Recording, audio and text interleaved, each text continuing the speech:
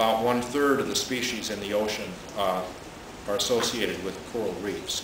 And they are under stress for several reasons, but two of the most important reasons are the rising temperature of the ocean surface water, which causes the coral to expel their symbiotic algae, which they need in order to live, and the acidification of the ocean.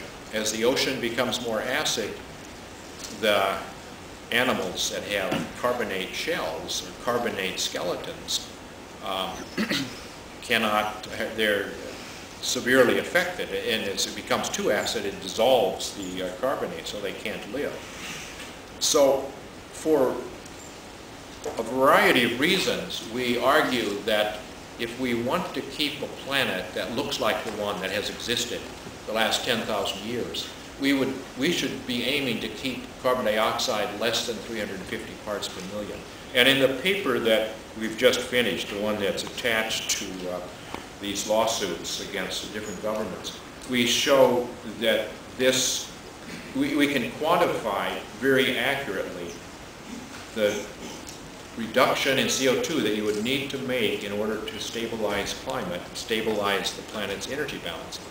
Because this imbalance, if the planet's out of balance by half a watt, you would need to reduce CO2 from the current 390 ppm to about 360 ppm.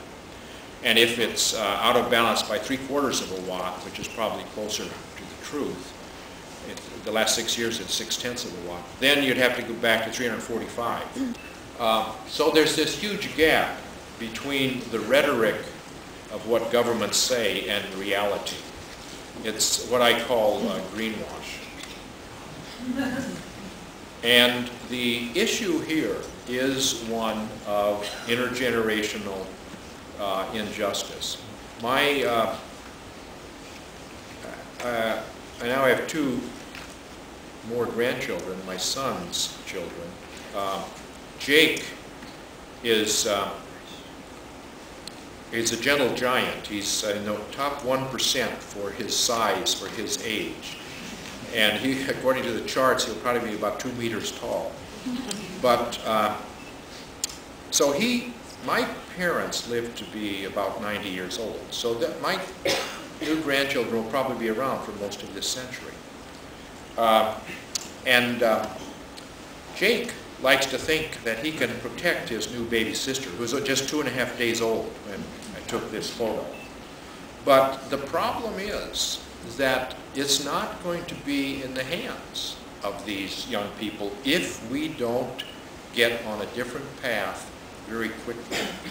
And the basic problem is that as long as fossil fuels are the cheapest energy, we will keep using them. Any schemes for